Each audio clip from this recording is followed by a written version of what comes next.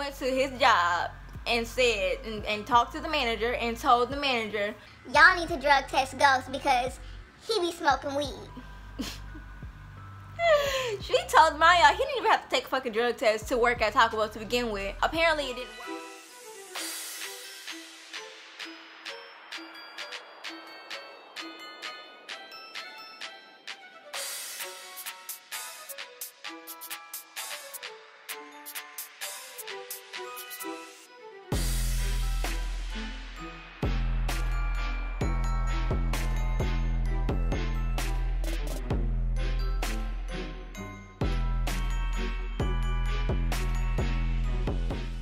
Hey y'all, what's up? It's your girl, Miss Angelique from, of course, MissAngeliqueTV, where we talk about everything. I mean everything. I mean, niggas getting bitches evicted and shit. Like, yeah, for real. I know I'm a little behind, but that's because I had a little technical difficulties with Final Cut Pro and MacBook Air. We're gonna probably catch up by tomorrow. Let's jump back to the story. Before that, I discussed how he stole all my money. Like, I gave it all to him. I was broke.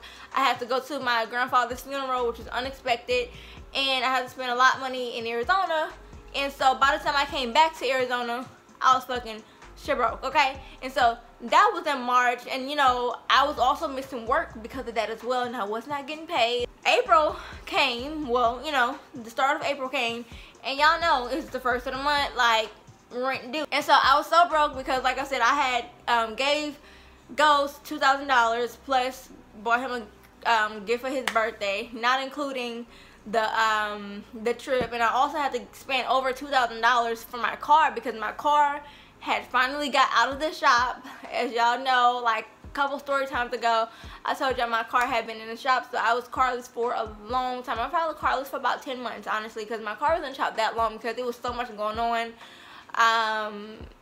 I could have gotten my car out a long time ago, but I got fucked by the mechanic. Whenever I ran into those big lump sum of money, which I spoke about in my last few story times. So whenever I ran into that type of money, I went ahead and also paid to get my car out. Mind y'all, whenever I paid to get my car wasn't even fucking fixed, y'all. That's a whole nother story time. The beginning of the month came, and I was missing a lot of days on my check because I was in Arizona for my grandfather's funeral, and I hadn't been working. By the time Ghost came back from New Orleans, which he was in New Orleans at the same time as me. Well, he was in New Orleans at the same time I was in Arizona. By the time he came back from New Orleans, he had probably about $300. I don't know what the fuck he was doing with his money. I know now what he was doing with his money. I'm gonna just say this because I know y'all probably like, girl, what he did. I promise y'all we gonna get to that. Like, it's getting closer and closer. But come to find out, he was spending it on another bitch. But I'm gonna just leave it right there. I'm gonna leave it at that because I know y'all gonna have a lot to say, a lot of questions, and we're gonna get into that. But he was so broke because I didn't find it out until, you know, months later, but he was spending it on his ex, okay? Yeah. So, like I said, I'm not gonna say too much about it because you gotta tune in, girl. Came home with about $300. He was broke as hell. I was broke as hell. I didn't have much of the money left from whenever and I feel like he stole from me because I knew for a fact I had like $400 or something put up before I went to Arizona, and I was looking for this fucking money, and I thought to myself, maybe I spent it. But then I thought again, like, I don't think I spent it because I purposely took $1,000 or a little bit over $1,000 with me to Arizona, but whenever I came back, it was fucking gone because I knew I had to pay rent. So I purposely put like $400 to the side, but I could not fucking find it. But I, you know, psyched myself into thinking that maybe I just accidentally spent it, but I believe he stole that from me. I really do. I feel like he stole that from me and figured that, you know, I had so much money that I wasn't gonna notice it, but my nigga, I did. So if you're watching this Ghost, which I'm sure you are because you care about what people think about you. So honey, fuck you. I know what you did. Rent came or whatever first of the month, and my apartment that I was staying in at the time, you have until the 3rd to pay the rent without any late fees. After the 3rd, come the 4th. On the 4th, it's the full amount of rent plus $50. After $50, it's $10 a day after the 5th, every single day. Days went by, and I didn't know what to do. Honestly, I was so afraid to ask him for money, or I knew he didn't have anything, because like I said, my bills were well over $1,000, not including my fucking rent. My rent was, at that time, $1,200. Yeah, I was paying like about $1,200 a month just for rent itself. Okay, sweetheart, not including cable, lights, not including none of that. Rent itself was about $1,200, and I knew even if he did give me some of the money, like, it wouldn't even make a difference anyway. But he always would ask me, you got everything? You know, you everything covered, the bills covered? Like, he would always ask me that. He would never help me, of course, but he would always ask me. And you know me, I honestly pretended a lot with him because I didn't want him to worry or want him to feel like he had to go somewhere else. Like, I know this, let me tell y'all, what I'm about to say is stupid, but I'm just telling y'all how I felt back then. I didn't want to worry him or put any type of pressure on him. Like, I just wanted to make him so happy that I always made it seem like everything was okay. Even whenever he was asking me for money that I didn't really have. Okay, babe, here go your $350 that you're asking me for, even though I have to pay $1,200 in rent and my check is only so-and-so amount of money. Like, I would still do it. I pretended a lot with him, pretended like everything was okay, because he would always ask me, you got it, everything good? I'm like, yeah, I got it, you know, everything good with, which at this time, bitch, it was fucking looking bad as hell. Like, it was looking bad for me, okay? And my mama was gone at the time, as y'all know from my last story time. She had moved out. So it was just me and my struggle, basically. On the 10th of April, I got a knock at the door. Mind y'all, it was a very aggressive knock. Like, it wasn't like a regular knock. It was a very fucking aggressive knock. And mind y'all, it was about 6 o'clock in the morning. And so I'm like, my nigga, what the fuck is going on? Went and he looked in the peephole. He was like, it's a police officer. And he was so fucking paranoid, y'all. Like, he wasn't like, he wasn't the manly type. Like, he told me, go see what he want. So I opened the door and he like behind me or whatever.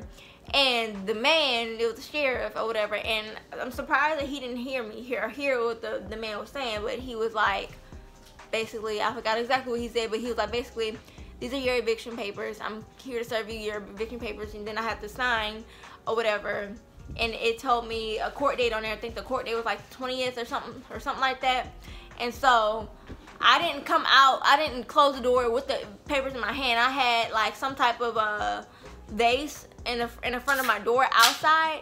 So I knew Ghost was behind me, and if I would have came out with some fucking papers, came, you know, back in the house with some papers, he was gonna want to know what they were or what they were about.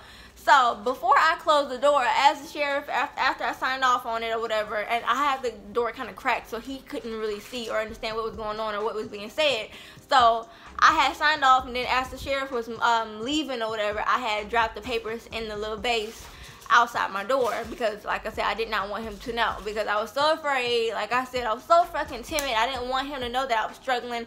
I didn't want him to know any of that, so he didn't fucking know. So whenever I closed the door and came back in the house, he was like, what that was about. I told him that they were looking for my mama. Now I said that because my mama was already dealing with stuff for probation and stuff like that. Like, whenever she got out of jail that previous September, she was supposed to like follow up with her probation officer and stuff like that. She wasn't even supposed to be in Houston at that time. These story times are not for entertainment. These story times, well, it's for entertainment, but it's mainly to make sure y'all motherfuckers don't do the same thing. Like, if Angie did it, don't do it, okay? If Angie is telling you not to do it, don't do it. I'm making the, you know how people be like, don't, you know, make the same mistakes I did. I feel the same way about y'all.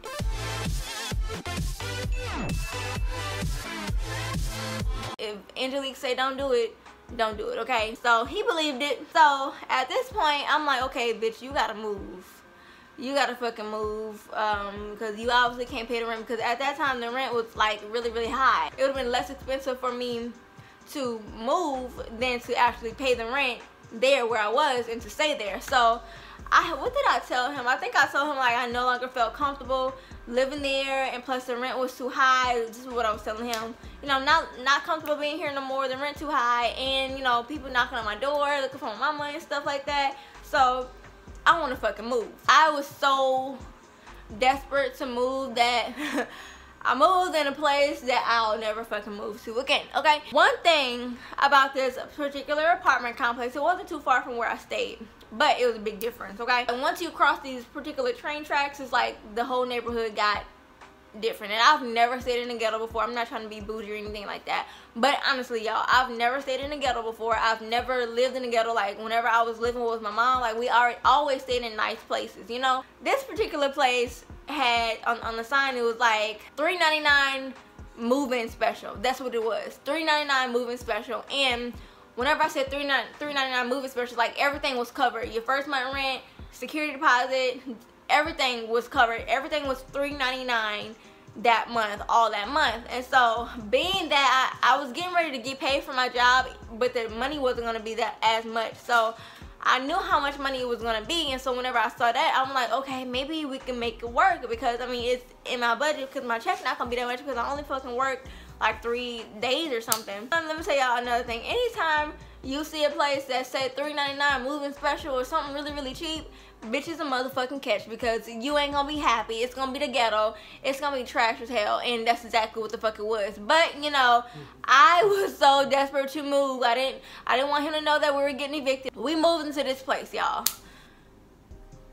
If I could get pictures of this place, I will. It was a fucking nightmare, okay? It was a nightmare. Like, first of all, the parking lot was towed the fuck up. Like, it had potholes everywhere and stuff like that. Second of all, the pool was never open. Like, the pool, it was the summer, well, it was about to be summertime, but it was hot as hell. Like, I'm in Houston, and it's April. Like, it's hot as fuck at this point. The pool was never open. They had a lot of kids outside, a lot of people outside. Like, the parking was horrible. The area was just fucking horrible, okay? Whenever we moved in, we had nothing but roaches. Like, you know how sometimes you move in places, a place that has been vacant for a while, sometimes they may have a little roach here and there too, or whatever, because it's been empty for a while, and you know, these motherfucking roaches then found their way home. So, you know, sometimes it happens. But this particular place, like, I'm thinking, oh, you know, it's just the roaches, you know, whenever as we moved in. And by the way, I had no help with the whole moving process. Like, I have to pay for the U-Haul, I have to borrow money, and I'm not a borrow money type bitch, you feel me? Like, I've always had money. Like, people always would borrow money from me, but I was doing so bad at this point in my life, which I would never go back to ever again. I vowed myself to never be broke for any nigga, or to be broke, period. And so I was stressing out about the U-Haul. I had my aunt all the way from the freaking Bahamas, because I do have family in the Bahamas. She sent me some money or whatever to get a U-Haul. It was so many roaches, like roaches coming out the fucking sink, roaches coming from behind the refrigerator. It was fucking nasty. So we spraying the stuff, trying to make stuff work, y'all. These roaches ain't really, the roach problem went down maybe a little bit, but we were only there for a month. Which we got evicted from that place too, but that's another story time. Hey girl, since my mama wasn't there, like I told y'all in my last story time, he had the ability, or felt like he had the ability, to do whatever the fuck he wanted to do. So, and that's what he did. I catch him talking to bitches and stuff like that, but we're gonna get into that in my next story time. So stay tuned, because these next 2 story times, like, I'm gonna give y'all a warning, these next 2 story times, one of them gonna be like, bitch, are you serious? And another one gonna be really, really graphic, because that's when he started putting his hands on me. And I got pictures and all of that. So if you are, you know, interested in that, stay tuned, subscribe if you haven't already subscribed, turn on the notifications, because you don't want to miss it. And I realized on my last video I didn't do a moral, so let me go ahead and do a moral real quick. Moral of this story is, basically, it's simple. Don't let no nigga make you broke, like, at all, especially if he's not contributing. Like, my nigga, you make $8. My bills are more than $8 an hour. Moral number 2 is, if you broke, or if you feel like a nigga is pulling you down, don't be afraid to let that nigga know. Like, don't be like me and be struggling secretly. Like, don't do that. Like, what the fuck are you pretending for? Like, for what? Who is he? Like, as if he fucking Bill Gates and I'm trying to make it seem like I got it all too. Like, nigga, I'm not rich. Like, I don't got it like that. Trying to impress a nigga who make $8 fucking an hour. Like, come on, I don't remember when the last time I made that much money. I was 16. At that time, he was 22. Like I said, I'm not judging, but the type of bills that I had, I did not have no $8 an hour type bills. Neither did I have $10 an hour type bills. Didn't even have $12 an hour type bills. Like, I didn't. I'm just gonna keep it real. And yeah, just don't do that. A big mistake. Don't let nobody control you.